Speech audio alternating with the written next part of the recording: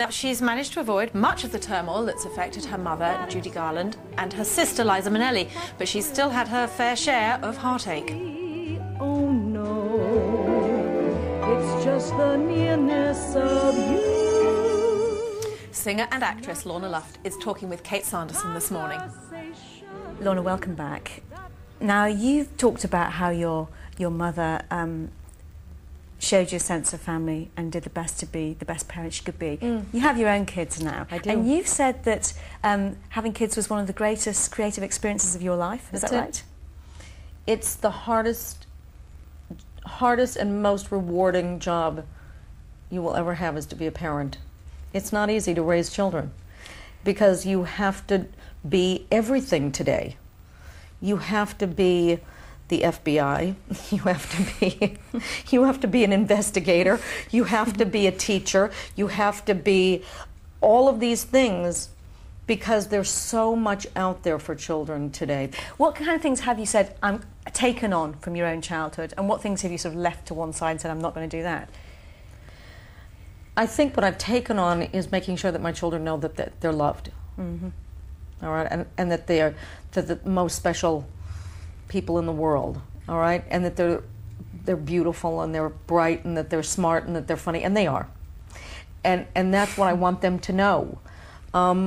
What I haven't taken on is the chaotic lifestyle I led. When they were little, I didn't take them out on the road. You had to deal with the death of your mother at quite an early age, at 16. How did you cope with that? Yeah, it was devastating, but I think when you lose a parent at any age, it's hard. The most devastating part was the fact that she was so famous, and just this mass amount of grief, and having to feel that I had to share her.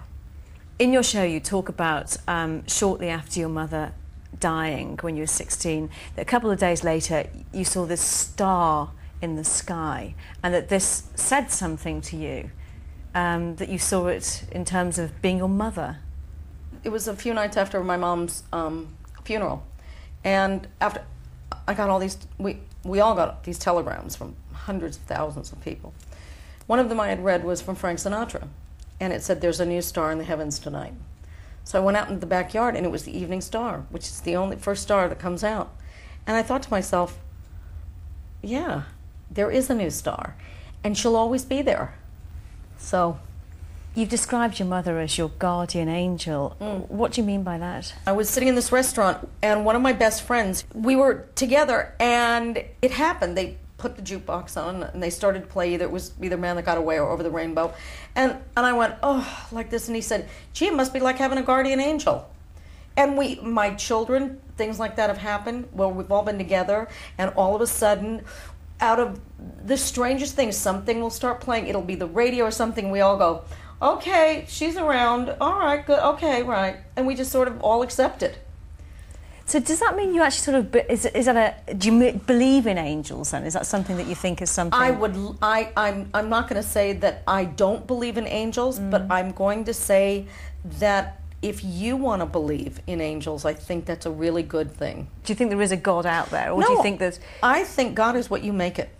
All right, God is in everything. It must be a really strange experience when you're performing your mother's songs, and in the show you carry out duets with your mother live on stage with the film footage. Does it not feel that she's kind of there in a strange kind of way as well, though? It might feel that way to you. It did to me.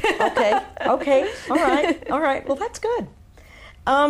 It's a great feeling for me, because I know people who only have a still photograph of someone they've lost. Look what I mean, I've got this wealth of material, of movies and television shows and recordings and all of that. I'm very lucky, but it took me a long time to think that, because it's painful. Clang, clang, clang went the trolley. Ding, ding, ding went the bell.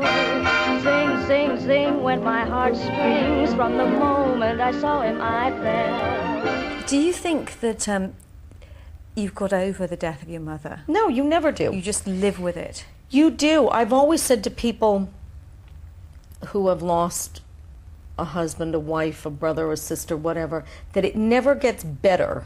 It just gets different. You said that you believe in miracles. Yeah. Oh, I've seen miracles. What have you seen? Do you A think baby being born, that's a miracle. That's amazing. That was really incredible. When you really watch how we can do that, that's extraordinary. So you've had 2 miracles already. I have. I have. Okay. Long may they continue to bless you, and good luck with the rest of the show. Thank you very much. Thanks. I bet nobody knows what a king of the